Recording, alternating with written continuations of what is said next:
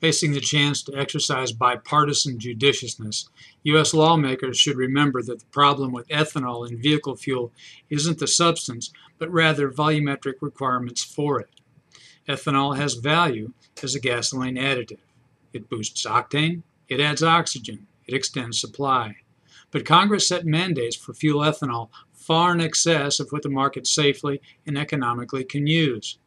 It did so under political pressure from agricultural interests.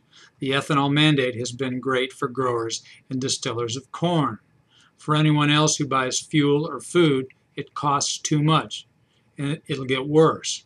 The statutory requirement for ethanol from grain soon will exceed the gasoline market's capacity to use it at normal blending levels. Refiners and other blenders must buy credits to make up the difference.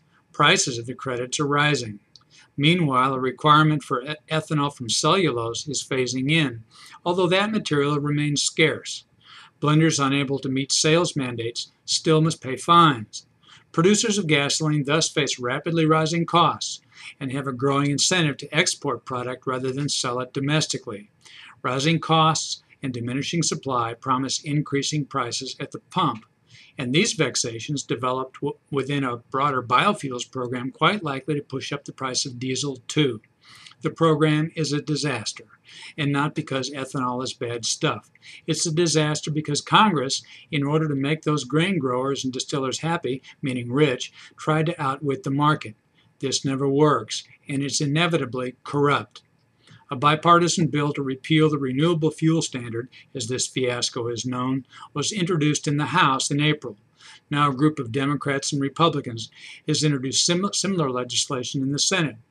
With consumers in jeopardy, the end of RFS can't happen soon enough.